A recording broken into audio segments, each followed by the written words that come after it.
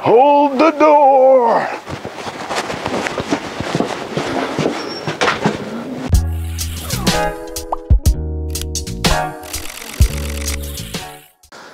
I am just inside and I'm just heading out to the animals, and I just wanted to show you this little girl here. This is Nyx, and she came in about a week ago, and we haven't had a cat since Smokey, and the decision was that we were going to have a cat.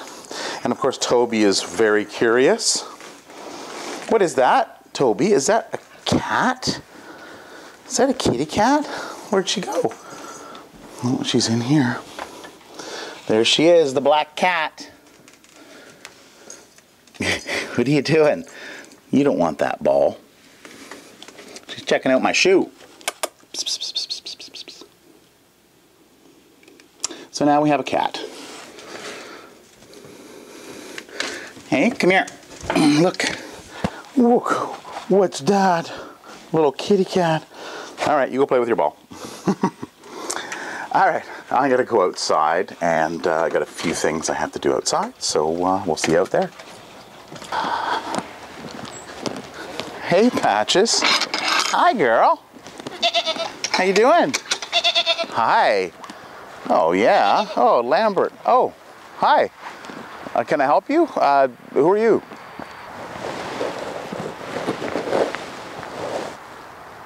My name's John. Oh, well, hey, John. Can I help you with anything? Winter's coming.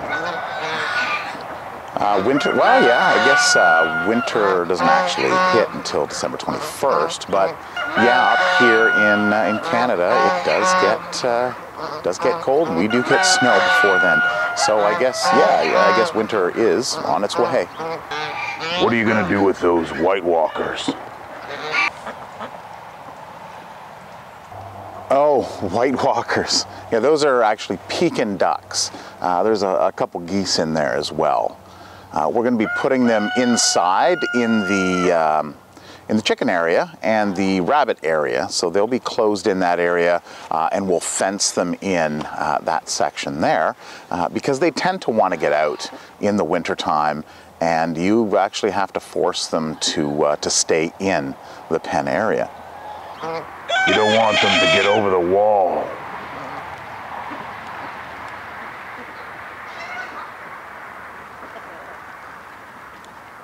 Hold the door. Hold the door. Hold the door. Huh. Okay, well, I guess Tara can take care of old John there. Okay, well, welcome to the 10 Acre Woods. It is a cool morning. We hit around 0 degrees Celsius, so freezing point. And we had some snow this morning. Now, a lot of it has melted, which I anticipated it would.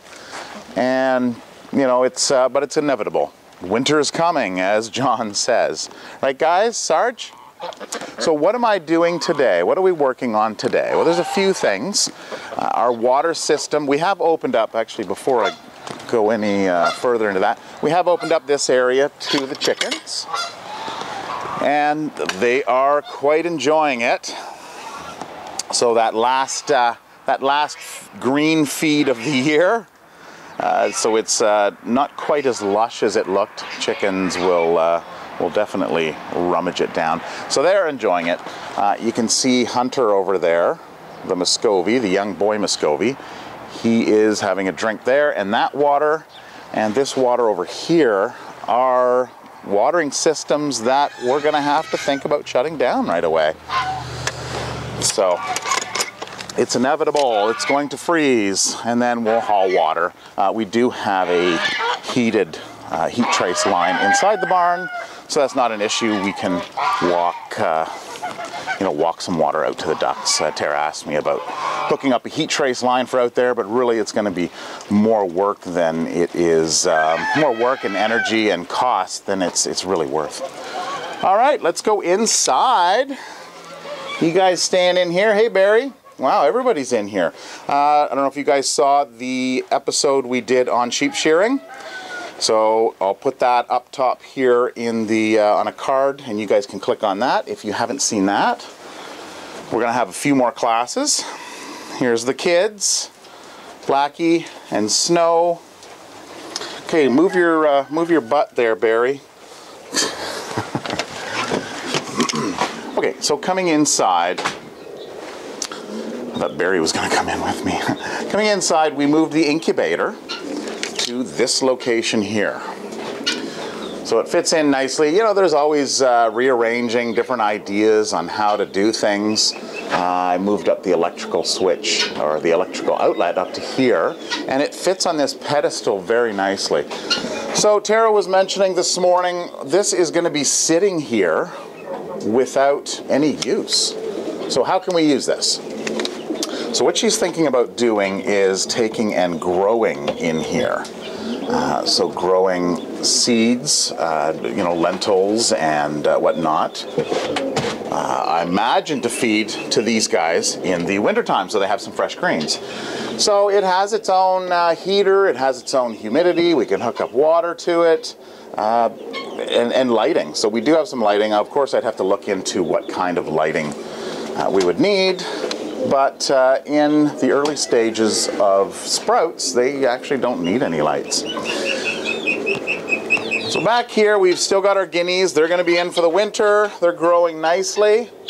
And we have our two little ducklings here. I'm trying to figure out where the pea chicks are, but look at how fluffy she is. I bet you they are underneath here. Let's see. Come on, Mama. Mama hen, what do you got? There they are. They are growing. Look at them, the little pea chicks. Now, upon, you know, first examination when they were hatched, or shortly thereafter, we figure one of them's a male, one of them's a female, so we're not sure. So they're doing well. They're out of the cage. We had them in the cage. Somebody commented about why. Ooh, protective mom. Somebody had asked, why is Mama and the chick still in the cage? We just want to take extra care. You know, they are rare birds around here. They're peacock, pea hens, pea chicks. And we don't want to lose them, so we left them in there for a little bit of an extended time. But as you can see, Mama hen is definitely protecting her little ones. We have hay built up here, and we have it down in the barn, a bunch of it, but of course we like to stack it up here when it's relatively warm. We're not going to need this pen right away, not for a while, until it gets really cold out. So there we go, we've got the door open. Tara's cleaned up this area here, so it's nice and ready for that long, cold winter. This pen will come up next. And of course, this is a storage area right now. So what'll happen is we'll bring in Lucy and probably the kid goats. So the 5 of them will come in here, and this is where they'll spend their time once the boys get into the yard up front here. So that'll be mid-November, I think we're shooting for. Let's go outside. Look at the sheep. No, you're not coming in, guys. You're staying outside. All right, so this is, yes, the enclosed area that is complete. So this is just temporary wood that we put up every fall, take down every spring, and it is a nice little shelter. What do you think, Barry? Oh, you're a silly boy. And the sheep, so they love it in here. This is a feeder here. Now, when we did the shearing, we noticed that in the neck here, you do get a lot of feed. So best to keep your feeder down lower. They tend to pull it out, the goats do anyway, pull it out and bring it down onto the ground. Then it gets trampled on, and of course they get picky and they don't want to eat it. So if your feeder's too high, you can actually get feed in the neck area there, and it can make it a little bit of a pain to what are you doing, Patches? There's nothing in there. Curious. It makes it a little harder to clean. So when shearing them, what we're going to do this spring is we're going to actually brush them all out or wipe them all down as much as we can.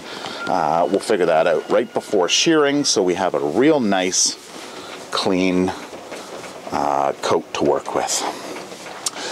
Thistle and what's the other weed? They're both named after weeds. Thistle and the other weed, they're going home with Barack, which is right here.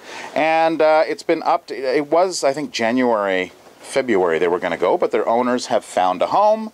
So they will be leaving probably in about a month. I think the end of November, early December, I believe they are going. So it's nice and cozy in here. Wow, it sounds like it's now raining out. Yeah, so the snow has turned into rain and is going to wash off all the white stuff. So we are still looking for a home for Petey and Piper.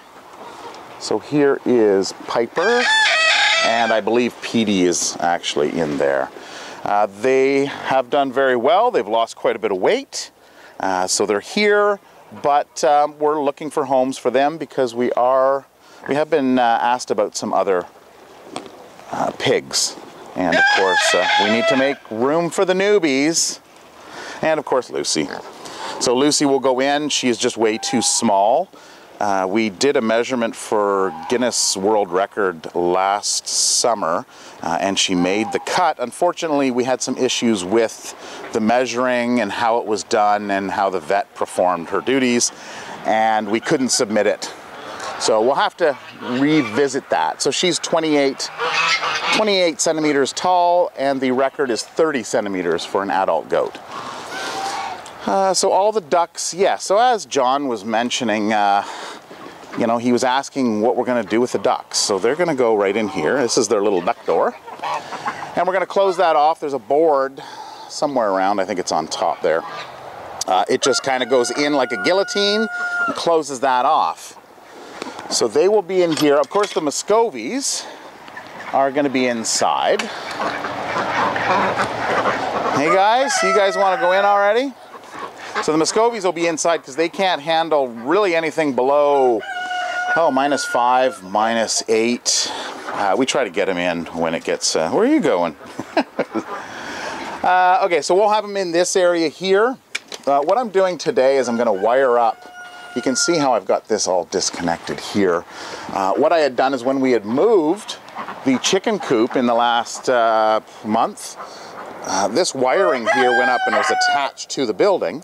So I had run the wire through and it came through into this building. Building's no longer there, so I've picked up some conduit to run the wire through. So I'm going to wire that up to this here, and then from there it's going to go to the end of the building. I'm going to put the plug that's there on the end of the building so we have power out that way, and then bring the conduit across the top of that fence and into the building here. And you can see this conduit here carries the wire right across. Now this system, I have mentioned it in the past, but I'm going to bring it up again because I know there's a lot of newbies out there that have just joined us. This is just a regular baseboard thermostat.